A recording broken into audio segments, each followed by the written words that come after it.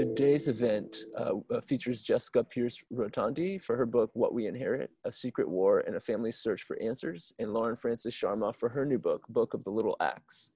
If you have questions for the authors at any point today, please feel free to add them in the comments. I will pass them along. I'm going to turn things over now to Ziziva's managing editor, Oscar Villalone, who will serve as today's MC. Thank you all so much for joining us. Thank you, Oscar. Evan. Well, thank you, Evan. Thank you, everyone, for joining us. Let me go ahead and introduce our authors. As Evan was saying, Jessica Pearce Rotondi is the author of What We Inherit, A Secret War and a Family's Search for Answers. Joel Whitney, founder of Guernica, says of the book, recounting her family's heart-wrenching search for an uncle who was shot down during the secret bombing of Laos. What We Inherit is a triumph of investigative family history, a skillful and lyrical retelling of a mystery discovered largely upon her mother's death. This book is a reminder of how the suffering that remains after war, a secret war, all the more so, can haunt us for generations. And Kirkus gave What We Inherit a starred review, calling it an inspiring and revealing story. Jessica Pearce Rotondi's work has been published in Vogue, Salon, Atlas Obscura, and the Huffington Post, among other publications, and she was a senior editor at the Huffington Post, and she lives in Brooklyn. Welcome, Jessica. Thank you for having me, Oscar. Oh, no, thank you for being here. And Lauren Francis-Sharma is the author of Book of the Little Axe, and its starred review, Booklist, says that Francis-Sharma offers fascinating characters across the broad sweep of the American continent at a time of great tumult, warring colonial powers, the spread of slavery, and expansion west.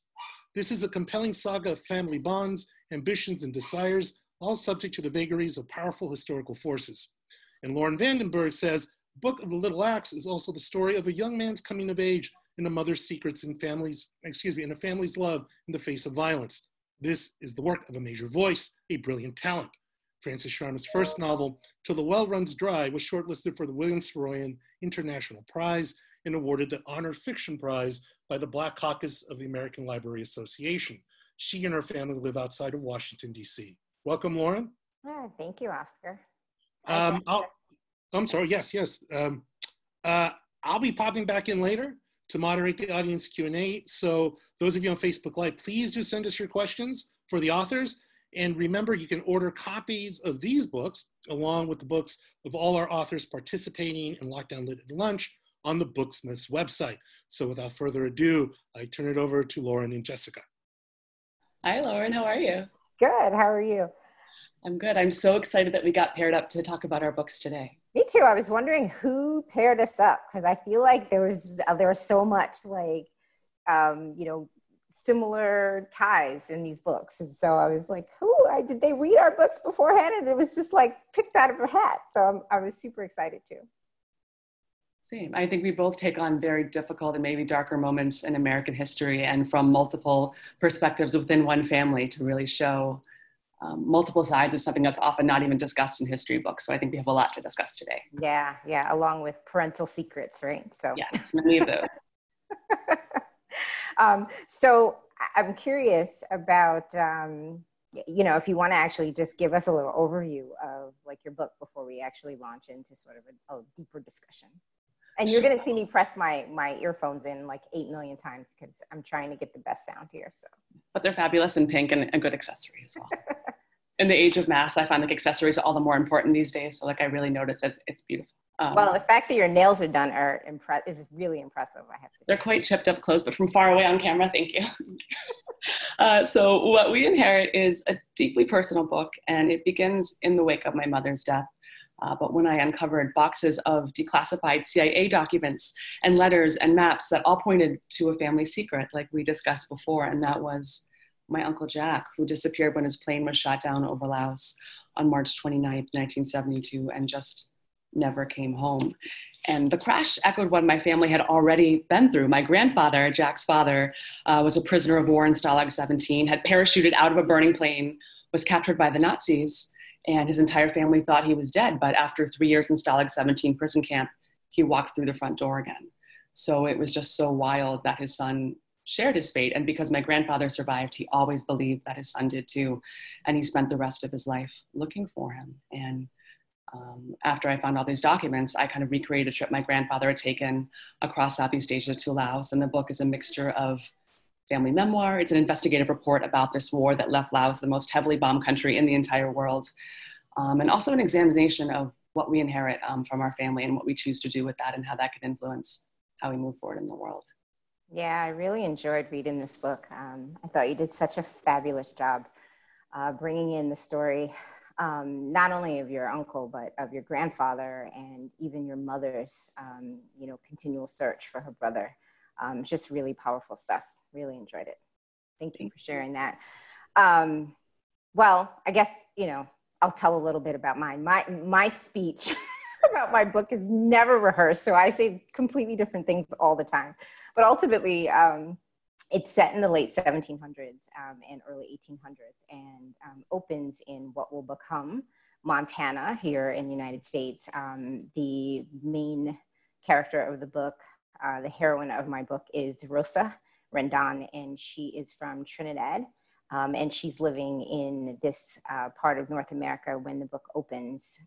She's also got a son who happens to be a part of a Crow Native American community. And he is kind of going through his rite of passage, so to speak, and things don't seem to be working out. And something occurs at the camp where a bit of a tragic event, and she decides to take him away.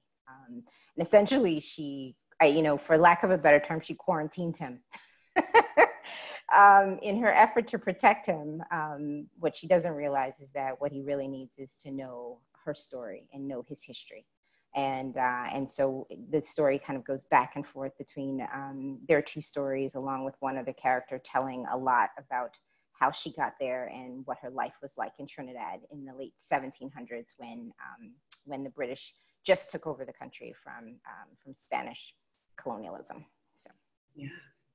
And I just loved the depth of your book. I mean, I don't know if you can see my reader copy is just covered in notes. There were so many quotes that I was just underlining and obsessed with, but that just leads me beautifully into my first question for you, which, I mean, so much of this book was about characters seeking a sense of home or a sense of homeland. And the young boy, Victor, who's that teenager going through that rite of passage, by the end of the book, he says, home was not one place, but rather it was one experience after another, one memory after another that left one feeling as if one had become more of who one was to become.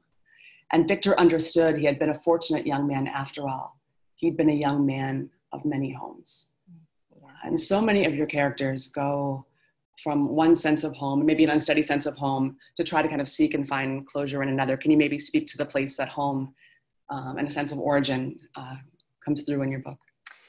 Yeah, I think the book is ultimately about sort of home and community and building community wherever you are. I mean, it opens with a Black woman and her Black son living amongst Native Americans, Indigenous people who they don't belong to by blood, but they've become part of this community and very accepted part of the community.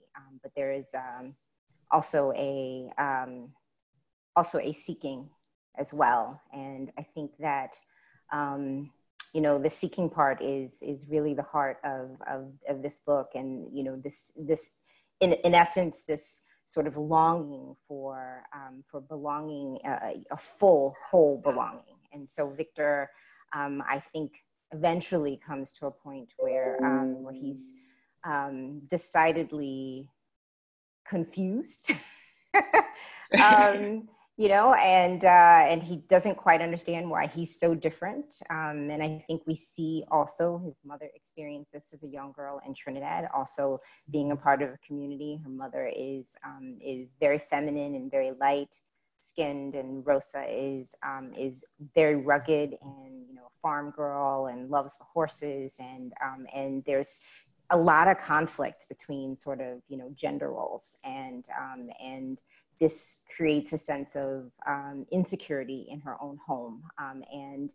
When she's seeking freedom, I think she's seeking freedom in many, many ways, both as, within her physical body, of course, and also this sort of emotional freedom that I don't think she was able to sort of capture, even with the people who raise her and love her. So, so I think that,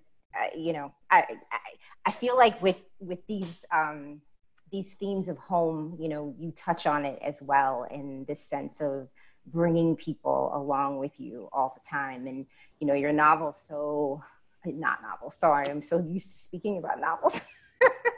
Your book so vividly captures this idea of, you know, bringing the people that we love with us, and always just trying to scratch, I think, beneath the surface a little bit to try to answer questions. I mean, we mentioned the whole parental secret thing, and there are a lot of secrets in your book. The biggest secret is sort of, you know, held by your mother, who you lost pretty early, and who didn't talk a lot about her brother. And, you know, in the opening scene, you sort of reveal that you find this thing. I'm so curious, were you looking for that thing? Yeah. So, you know, I lost my mother at 23, and she was the kind of woman I would talk to her on the phone every single night. If you were reading a recipe book from her, she'd have, like, you know, marginalia about the proper oven temperature, a way she would adjust it. She was so thorough. She wrote drafts of thank you notes for thank you notes. So when she died, I just wasn't prepared. I wanted to know what she expected us to do without her. My sister and I were just so bereft. And I ended up going to her closet, which I think as a daughter is kind of a place we gravitate towards, right? The first intimations we get of womanhood is maybe playing with mom's shoes or touching her clothing. And instead of finding any notes or kind of open things from mom, what I did find was this entire filing cabinet of declassified documents, like this one, that talked about this brother that she never mentioned. And there are just thousands and thousands of pages of them. And for me, you know, while she was teaching me to stand up or sit or walk or drive, she was carrying all the secret grief about a brother that she lost at the same age I lost her. So while I didn't get that direct message from her to me, what I got instead was almost a chance to meet her at my age, and her grief and her journey through grief really became mine in some sense. Like, understanding how she dealt with Jack helped me ultimately let go of her. Yeah, that comes through so much in the story, this deep love and commitment in your family. I found, you know, and I don't want to give too much away, but there's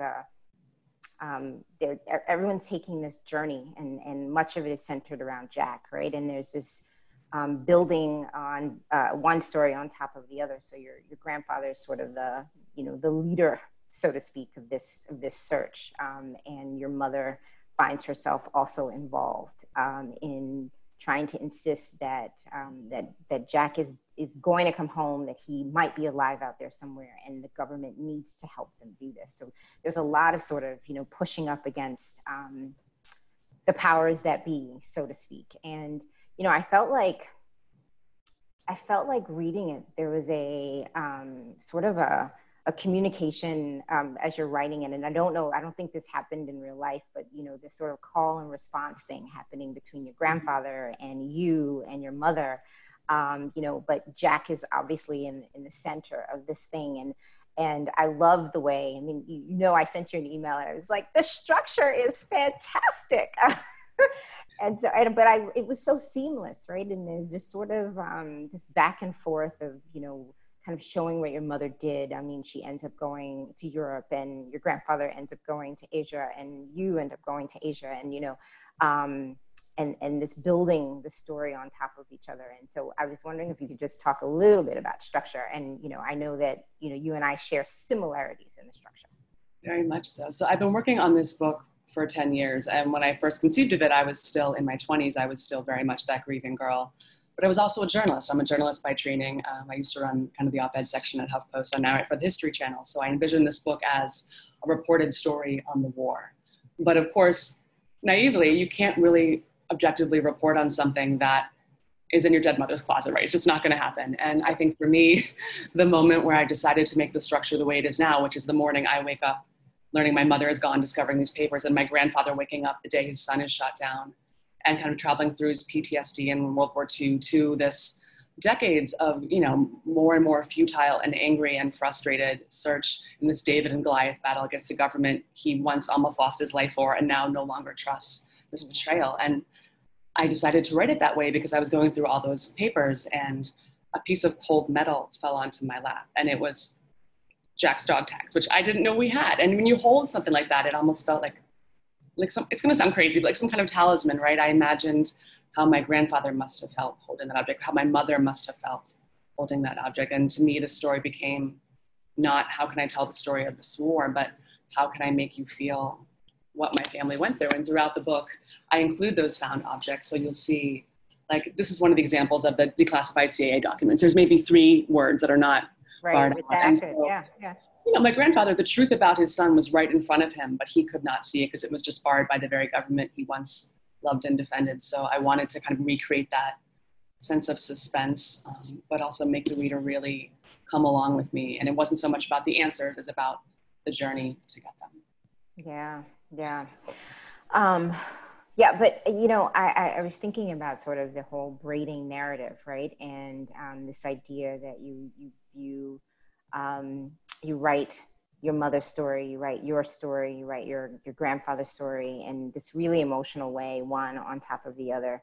And you know, the only thing sort of missing was sort of Jack's story a little bit, right? I mean, and we know that Jack had a, you know, he re-enlisted, and yes. he went back in, and so much of that seems to come from this desire to please his father, right? Yes. And you know, you can't look at that and not recognize that there's a little bit of that in your search as well, right? In this search for Jack is this sort of, I'm doing this for my parent.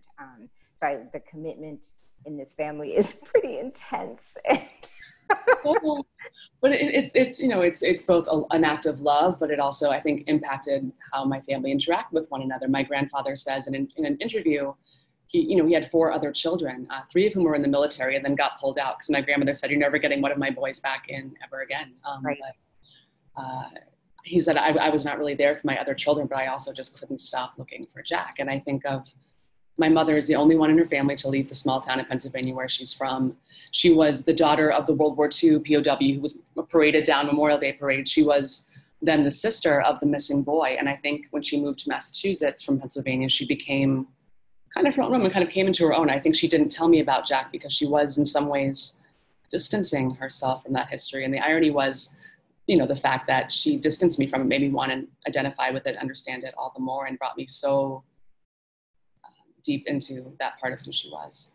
Yeah. And your book does similar things too. I mean, it opens, I'm not going to give things away because the characters are just beautifully wrought in how they interact with one another, but we have the narrative of, you know, 2 different people, and then we also have a third narrator, and it's this beautiful diary entry that we're reading. So there's this kind of, much like I have found documents, we're actually reading someone's diary, which just feels so naughty and illicit, but also I just couldn't put that down. How did you decide to write the book with those narrative threads and braid those together?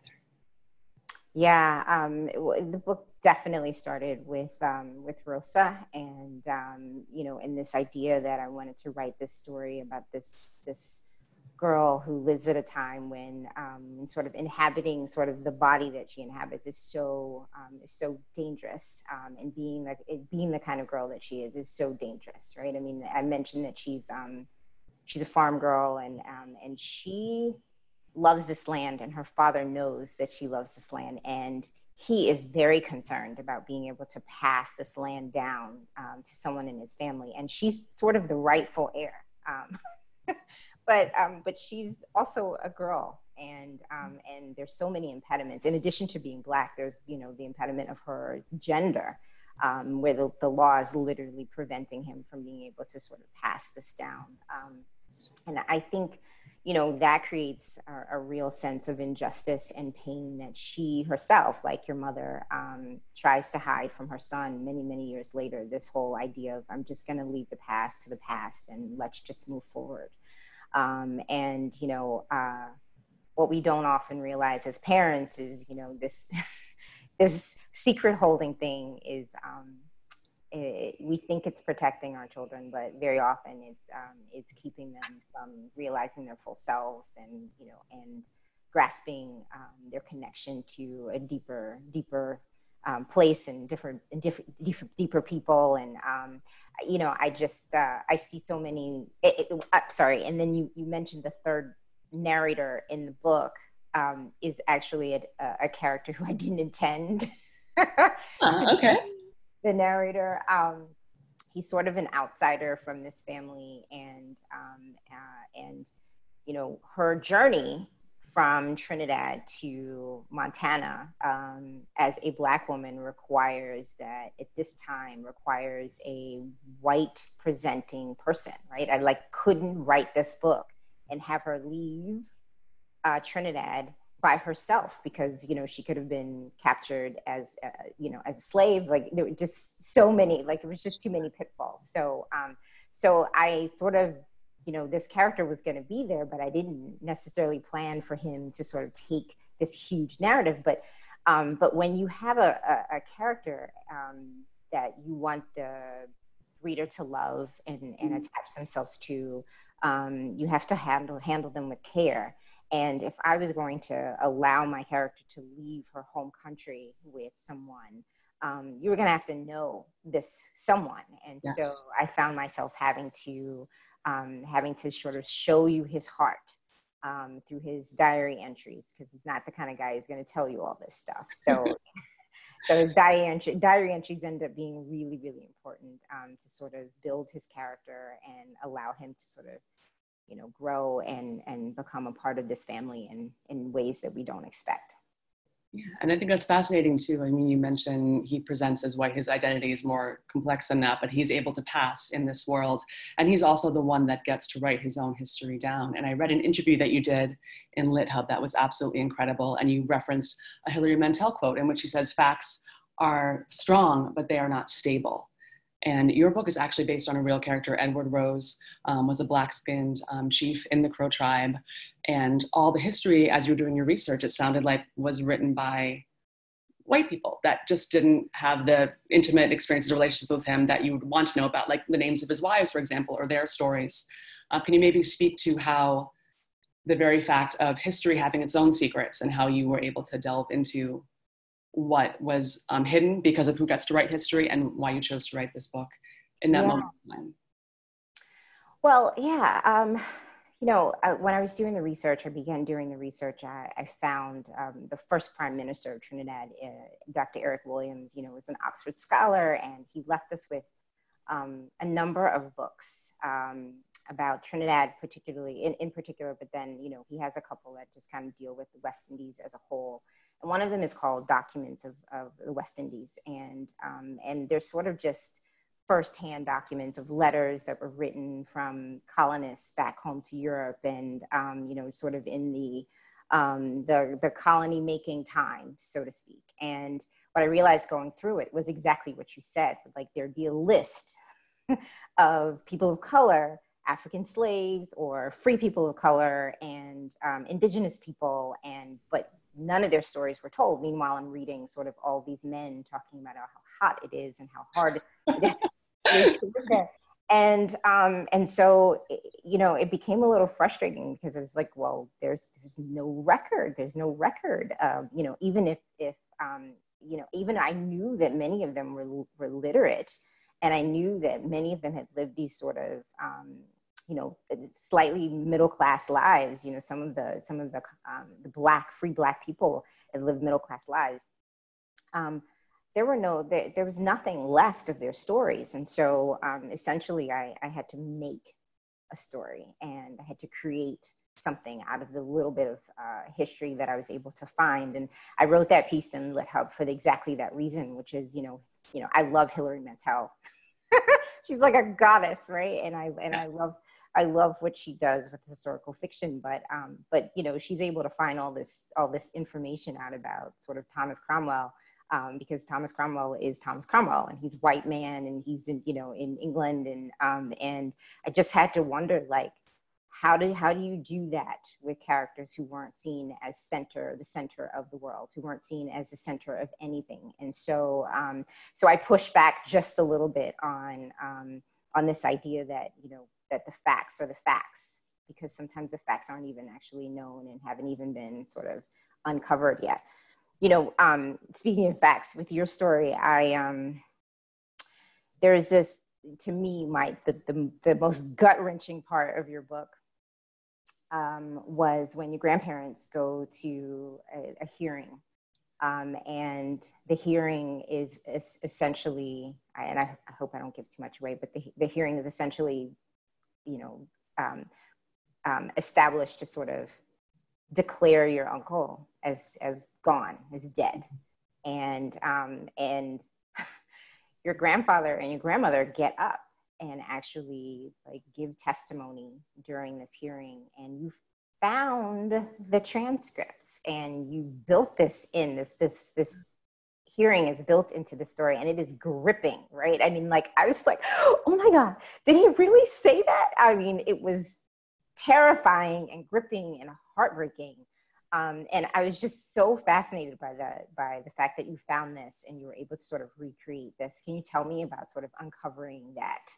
Yeah, of course. I mean, so much of these boxes were newspaper clippings. So a lot of them were quoting my grandfather. He was the man in the family. He was the POW. So his photograph is in a lot of documents like this. My grandmother was only photographed holding signs, and she was usually with her husband, or they would say Mrs. Edwin Pearce, not even mention her name. And that transcript was the first time I got to see my grandmother's anger and also her eloquence. She was maybe 5'2". She was kind of a rounder lady. And so I think a lot of her identity was kind of this like motherly, kind of innocuous figure. She was a grocery bagger for most of her life. She never went to college. My mother was the first one in her family to go to college as a female.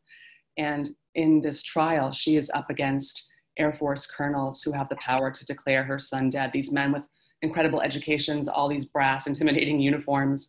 And she walks up to them and just basically rips them a new one. It was just the research she had done. I have her notes for the things she was practicing. She took, thousands of pages of documents that she had gotten herself in the 70s that were still classified, done her homework, and basically made them apologize to her as if they were children. And it was just such a striking moment of victory and yes for me, because I got to hear, it's a transcript, so I actually got to hear her voice on this topic where, by the time I got to know her, she was kind of more in the dementia stages as well, which added another layer of difficulty to the story. But seeing them come alive again in that way showed me the possibilities of being able to write them as kind of living characters, if you will, in my book. So a big decision also in making my grandfather a standalone figure and my grandmother too was so you could hear them. I didn't want to be like another journalist kind of giving you my opinion of them. I wanted them to kind of come through on their own. And that's definitely a scene where that's all them. I barely wrote anything. It literally was transcript. It was such a gold to find.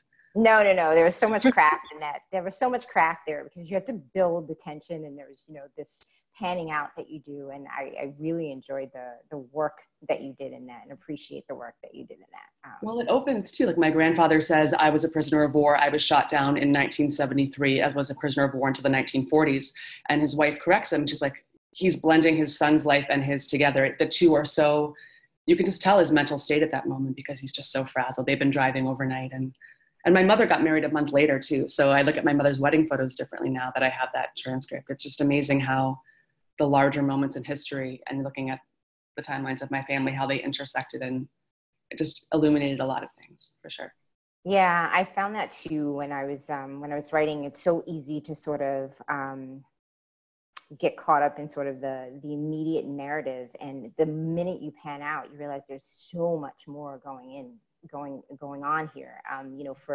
For me, I opened the book in 1796, and it is the year before the British actually arrive on the island. And so I sort of show you what life looks like, before, when the Spanish kind of controlled things, but they have such a loose control. I mean, the Spanish took over Trinidad after hundreds of years of warring with indigenous tribes, and they thought they were going to find gold on this island, and they're sort of like, there's no gold here. What are you going to do with this island?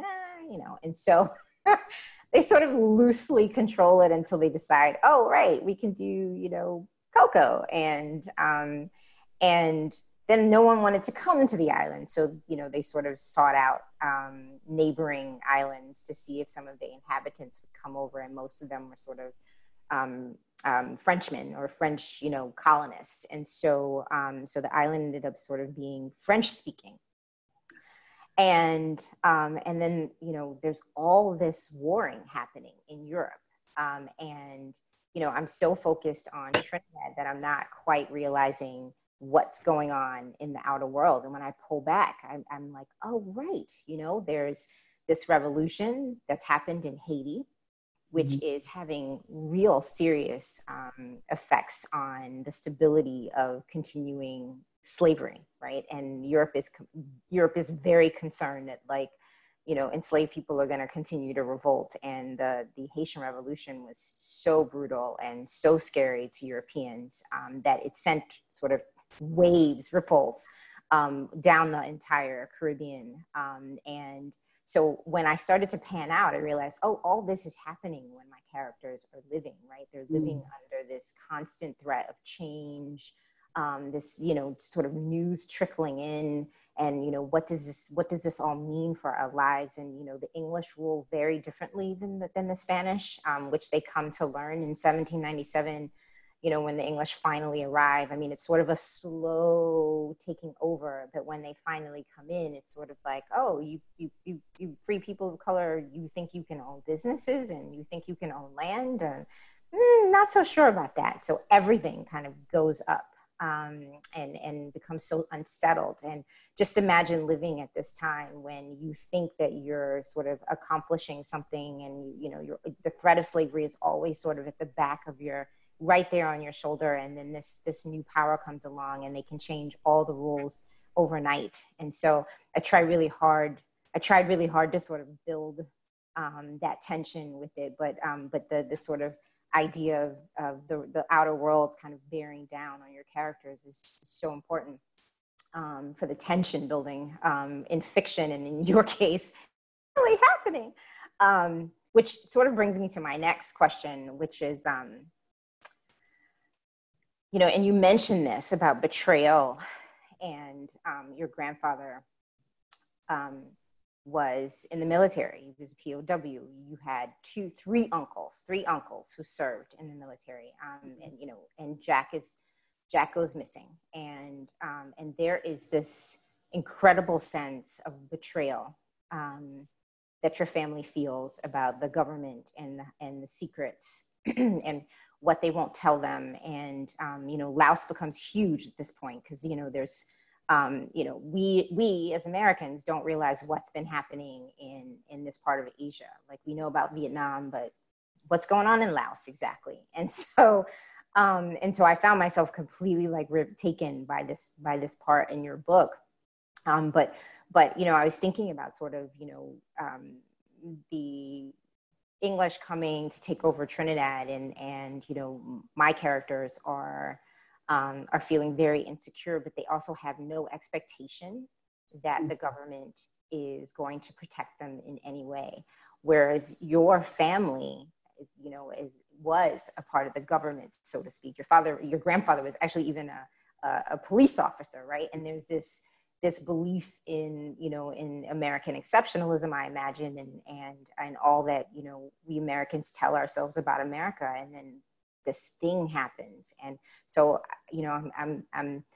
I know it might be a tough question to answer, but I'm a tough question, but I'm just curious about what that does to you. What do you think it did to your mother? Just the whole idea of this ultimate betrayal. Yeah, I mean, and I will say it is an incredible privilege to feel protected by the police officers or to feel part of that power structure. It's not something that everyone in our country has right now, for example. And I think for my grandfather especially, he retired from the Pennsylvania State Police. He called them his brothers. And there's this incredible letter where he resigns saying, you have betrayed me true. It was just, when he was shot down from that plane, he saw many people die all around him. He saw men commit suicide in the prisons. He just saw so many people go through such horrible things. So when he came back, I think to maintain the idea that that was worth it and that was something that was right and that was good, his medals are on the wall. He's being marched in these parades. There's this reinforcement of, if you do hard things, you'll be rewarded because you're ultimately doing it for a cause that believes in you and supports you too. When his son was shot down over a neutral country that the United States bombed every 8 minutes, 24 hours a day for 9 years, we dropped 2 million tons of bombs over this country, and it wasn't even an active combat. It was just such a different conflict. And the minute the Air Force knocked on his door to tell him his son was missing, they told him he was shot down in Thailand, but my grandfather knew that we were in Laos. And he said, you better give me some real answers sooner. I'm going to take this to the press. And that's exactly what he did for the next 36 years. Unfortunately, because of Vietnam, because of Cambodia, there were so many other big things. Because of Watergate, people kind of were never really listening, and they just kind of stopped listening. And that was a silencing of someone who was used to being heard. And every time he was on a parade platform or given this position of, okay, POW, can you speak to your experience? He would get up on the platform and have the flag, but he would also have this POW MIA flag and talk about his son, and not anti-government necessarily, but question and kind of undermine this idea that the country that we're serving is giving us the truth. And I think that was heartbreaking for him, but also something that deeply informed how my mother raised my sister and me, like the act of questioning. You can believe in something and love it, but also don't believe everything you hear. There are 13 declassified reports that my uncle was alive up until 1986. There's one that says he was like dragged behind a truck. There was one that said he was killed upon impact, and the government hid every single one until they kept looking for it and found it. And a lot of that was banding through other families from many different backgrounds. And that was kind of an interesting thing too, to see which families got which information, but through the virtue of being citizens and banding together, they were able to take on these larger authority figures and ultimately get some answers. Yeah, wow, yeah. Sorry, it was a long answer. No, it was great. It was a great answer, because it really highlights so many points in the book where there's so many turning points in the book, and all those sort of revelations of the documents sort of come, and they come very slowly, right? And so and there's lots of twists and turns, and and it does sort of bleed into this idea that and continue to give your grandfather hope, with every new bit of information that you find out about the possibility that there were men who walked off of that plane alive, and you can see why he held on so fiercely. It totally made sense to me. I'm curious about that question, that answer you gave, sort of about questioning things, and whether you think that led you to your career now. Yeah, I mean, as a journalist, like my job is to ask questions. When I was an undergrad, I got this really awesome grant to do an oral history project on World War II. And I didn't just interview male veterans, I interviewed female veterans who were breaking Japanese codes. I interviewed this gentleman who was Japanese and was deeply, deeply like discriminated against during the war. Like things were thrown at his house, his family was threatened, but he also served, and he came back after World War II and was treated differently than the people he had served with. And I wanted that story reckoned with as well. And writing for the History Channel now, there's an incredible responsibility. What are the stories that make it to history books and what don't? In my high school, I never learned where Laos was on a map. We didn't cover the Vietnam War. It was something we studied on our own time before the AP exam. And I think that's a problem that the historians of our generation and the journalists of our generation are working actively to correct. Yeah, yeah. Well, thank God for writers, right? We have feelings and we're gonna tell you about them. Yeah, and speaking about like kind of who owns the narrative and who owns history, I mean, this book takes partially part in the American West. And, typically when you think of a Western, we think of the Zane Grey books of the 50s, or we think of John Wayne on his horse doing cowboy things, right? But in the past 12 months, there have been some incredible books that don't just tell us that white male Western perspective, right? We have How Much of These Hills is Gold, which is a book about Chinese immigrants during the gold rush in California. By C. Pam Zhang. We have Taya Obrick's Inland, about a frontierswoman woman and an immigrant coming to this country, and Book of the Little Axe. Tell me more about, were you conscious of writing against that Western trope and tradition, and how much did that play into how you chose the characters you chose and told the story that you told? Yeah, so very conscious. I did want to write a Western. This book actually popped up in my mind while I was listening to Willie Nelson on Fresh Air. It's the strangest thing, and I was sort of like, what's happening here? I knew immediately, with Willie like playing his guitar, I was like, I'm somehow writing a Western, but I have no idea what that means. I grew up with West Indian parents, and West Indians of a particular age are nuts for country Western music and Westerns. And so my home was sort of filled with that. So I was super familiar with the idea of sort of the lone guy and up against the land, and, all that Westerns mean for Americans in this country. And I knew that I wasn't going to write that story. I knew that my story was going to be about community, and and that it was going to be about community with not only other individuals, but also with the land, right? And it wasn't going to be a resistance, resistance to those usual things that like we think of as sort of the white male impediments. The land is in my way, these people are in my way. And so I wanted to write a very different story. And I also wanted to, when I found Edward Rose, who you mentioned, I found him during my research, and I was sort of like, wait, there's a Black man on Bighorn Mountain, and he's part of the Absaloka tribe. It was like, that is, just amazing. And I sort of knew then that I had an anchor for this character. I mean, there was such fluidity during this time. There were people sort of moving from place to place, even though it was hard travel, right? And we know this because there have been books and lots of things written about men doing this. And but men don't go alone. Babies aren't born alone. So, so we know there have to be some women around. And so there was all this sort of, I wanted to write a story, a Western, and I wanted it to be a woman, and I wanted it to be, a story about community and finding freedom, but in a different sort of way.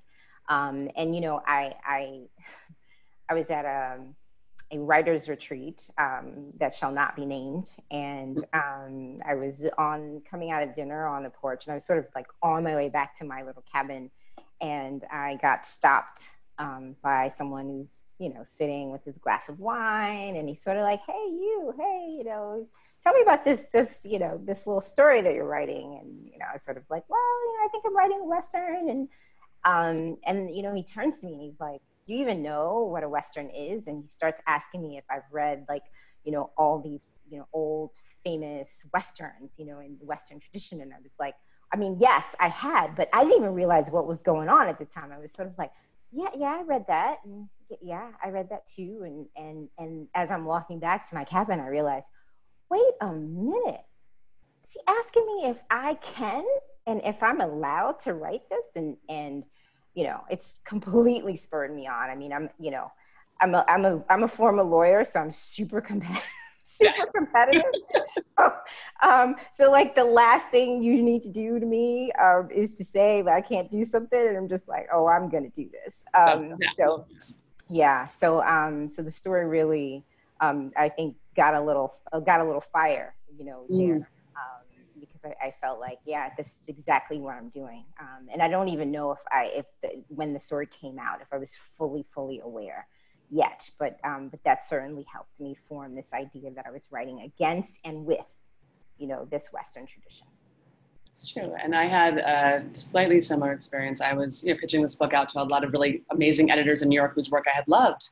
And a lot of them were female too, but a lot of the feedback was, well, women who write books about war, those books don't really sell. Maybe you can make it like a cancer memoir instead of also making it about this war. It can't be a war and a memoir at once. So we have such, publishing as an industry lifts up some incredible stories, but it also, to even sell your book, you have to have these comp titles. So my book is going to work because it's like this thing that's worked before. And when you're trying to do something different or outside the lane, it is challenging to get it told, but I'm so grateful that we kind of stuck it to those people that told us we couldn't do it.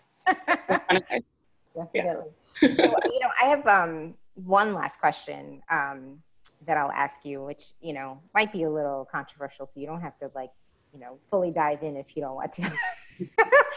But as I was reading, I was sort of bracing myself, right? Like you are a white woman, you're kind of going into Laos and you're trying to find answers about your uncle who is, a part of the US government, so to speak. And there's so much there, right? I mean, there's sort of, you're walking in and you're asking people to help you uncover the truth about this war that's really hurt them and damaged their country. And so I was reading and I was sort of like, how is she going to do this delicately and still honor the space that she's in and give, I'm right about the people that she's meeting in a way that's not, not a trope and not stereotypical. And I think you did that really, really well.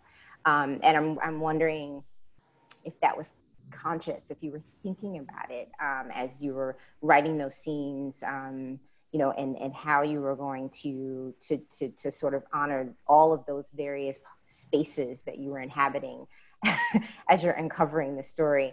And I was sort of thinking about it in terms of, what I just mentioned about sort of my character going into a new place as a woman, as a Black woman, and, and for you, you're a white woman, you're American, and, that comes with privilege, but it also comes with like some impediments to finding answers to, so.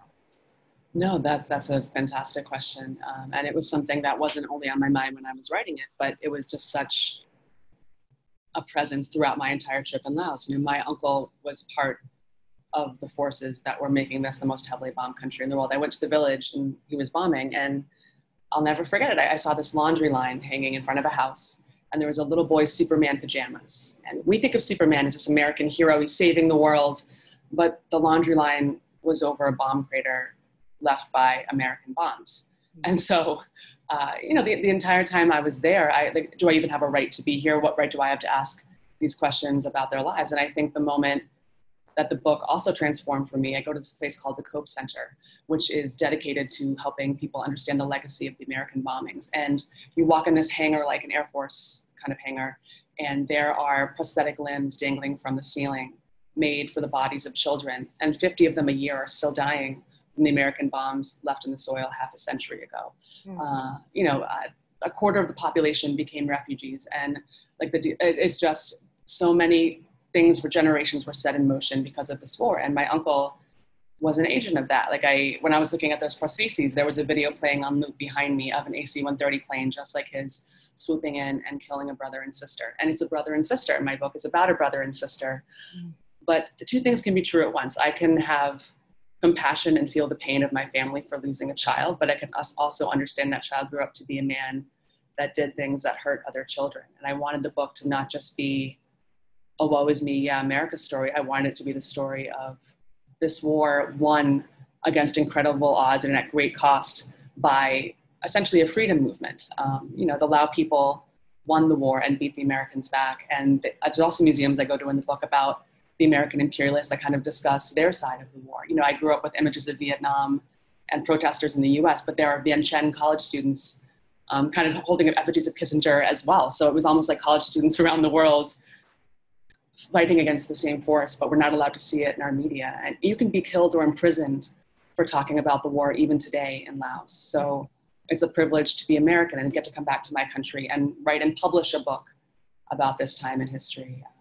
So while my gender and my Americanness, I think at times, perhaps I was taken less seriously and less of a threat. I could perhaps move more freely in the country because I wasn't considered,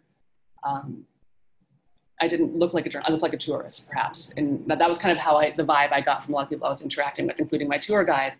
But one of the more magical moments of the book, at least for me, my tour guide has no reason to love me, given my background, given what's happened to what I later found out about his family. But there was a moment when we come together over something that happened to our parents' generation. And that was a moment that I will never forget. I'm still in touch with this person because history becomes real when it becomes personal. And my goal with this book was to not just tell my family's story, but to really put information about the war into this context and let other people write more books about it, hopefully. Yeah, you did a great job. You did a great job. I don't know, should we open up for questions from the audience? I know we're about to. Let's see. Yes, we may. Let's start with a question from Leslie. Jessica, was your grandfather living when your mother passed? And if so, did you delve into his memories of his and son and research? Yeah, so my grandfather had passed away a year before my mother's cancer diagnosis. So he was not alive when she passed. But when I was in 7th grade and probably too young to appreciate it, I had recorded my grandfather's stories about World War II. So there's this shaky tape of him describing parachuting out of that plane and his World War II experiences. So my grandfather and I never had a single conversation about Jack, but what we did have were these World War II memories. And I really think going through these documents was kind of a conversation we never got to have in many ways. I was wondering too, if we could delve a little deeper into your insights, both of you, into how intimate stories of families help us make sense of the history of empire and war. And what I was thinking specifically, was there something in the writing of your books that may give you some insight, especially into the ways in which societies handle ugly truths, long hidden but now widely revealed? Lauren, do you want to take it? Oh, yeah, okay. Yeah, so I think that and Jessica sort of said it, right? I mean, when history becomes personal, it really opens up, and I think framing these stories around, and we know this as storytellers, like framing the story so that people are emotionally attached and get to know characters and people intimately, is sort of how we open up a conversation about things that have been hidden.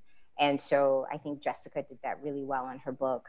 I too, I brought up lots of stories about sort of the slave trade and the triangular trade, and the impact of colonialism on this really tiny island, and then again the impact of colonialism on what will become America. And in my story, history is sort of following my character, despite her trying to run away from it. It's literally creeping right behind her. And I think that the reason it becomes an active agent in the story is because I'm framing it within this character, or these characters that I hope readers will love and want to protect. And I think you answered a little bit before about exactly what you said. The task of a writer who's writing about a difficult part in history is to not make it comfortable. I think it's to make it maybe actually as uncomfortable as possible. And there's like two ways that can go. You can sit with that and put the book down, or you can keep reading and then go on to further sources. I think I meant to mention earlier too, before the Americans came to Laos, it was the French. And before the French, it was the Thai people, going back thousands of years. And the Americans actually exploited different groups that spoke different languages, that had different ways of life and different ways of being. So now that there are so many, Hmong particularly in the United States, Hmong was not originally a written language. So a lot of the stories about the Hmong that we know, I think the most famous is probably The Spirit Catches You and You Fall Down by Anne Fatimon, a beautiful book, but also written by a white woman. And I think now we're starting to see the stories of the grandchildren of those refugees who are asking their parents and their grandparents uncomfortable questions. What beautiful one is Latecomer by Cao Kalia Liang. It's a tribute to her grandmother who escaped all of that. But even the privilege of writing in a language that is the language of your grandparents is not something that a lot of human beings on planet Earth have, right? And so I think it's also just conscious of who's telling the story and the responsibility, if you're not of that group, to take that responsibility very seriously. Yeah, what I find so interesting about your conversation is how the sort of parallels that can be drawn from it in terms to our current situation right now. So much. I'm thinking here again about family histories. Just as there are so many things that families aren't willing to talk about, and there are divisions that'll crop up because someone wants to bring to light something that they know is problematic, or is something that they at least think should be talked about. It could create these rifts. And I guess, I wanted to, just to ask you again that, do you see something in the terms of the way you're, in this case, Jessica, with your story of your family, and in the case of the Book of the Little Axe, about how those family dynamics manifest themselves in society at large? Yeah, for me, Rosa is taking her son out from a situation that has occurred at camp that she feels is dangerous for him, and she feels is harmful to his emotional well-being. And I think a lot about sort of her taking him away in the middle of the night to protect him and I think about, you know, what my children are living through right now. And, you know, I wrote this piece in the Lily couple months ago about sort of believing that the quarantine would actually protect my children from sort of the you know, the nastiness of racism, and not realizing that upstairs in her room, my, you know, 13-year-old was watching George Floyd die on a phone that I, you know, forgot to put the parental screening on, you know, and not only had she watched George Floyd die, but then when they showed that on whatever it was that she was watching, they actually showed all the other things that I had kept her from, all the other deaths that I had kept her from for years. And it was just wrenching for me as a parent to you know, have that one moment of sort of parental neglect end up sort of being the wall breaking between sort of, you know, this protection that I was trying to put up for them. And so, you know, the whole idea of, you know, parental secrets and protection and, you know, resonates a great deal for me today. And I don't know if there's ever going to be a time when parents aren't doing what we're writing about, frankly. Right. And I think in my family's case, you know, coming from a military family, we almost are the aggressors, right? And not talking about that part of American history and the heritage too. How are we not doomed to repeat the same attitudes? So I think in that case, the family secret and wanting to make it safe or polite or okay, it prevented my generation perhaps from being able to make peace with it. Obama was the first president to go to Laos, and we were bombing it in the 60s and 70s. And it just, it shouldn't take 40 years for something like that to go unacknowledged, and to have a sitting American president go to that country and start that dialogue anew, I think opened the doors for a lot of us to come forward. And the CIA is still holding a lot of classified documents about this conflict. They're starting to be released. It was really the first time the CIA was militarized. And I think a lot of what they learned there was then carried over into Latin America and to the Middle East. So history is never just this dead secret that you can bury. It's something that I think very much lives within us and influences the generations as they come forward. And it's really refreshing and hard, but refreshing to have these kinds of dialogues now, especially in quarantine where we have a lot more time to sit and think our thoughts and come to terms with maybe some more difficult things. Right. Well, Lauren and Jessica, thank you so much for this conversation, and thank you so much for your books. I'm now going to turn it over to Evan. Thank you so much, Oscar, as always. And thank you, Lauren and Jessica. This has been a wonderful conversation. Congratulations to you both on your books. Thank you. Thanks very much. Thank you for hosting us at Booksmith. We really appreciate it. And Lockdown Lit. For sure. Our love for that group is, you know, is unbound. So yeah. For sure. It's been a beautiful series so far, and it is ongoing. Everybody, Tuesdays at 11 a.m. Pacific time. You can find a full list of authors' upcoming events and watch past Lockdown Lit events at booksmith.com/lockdown-lit.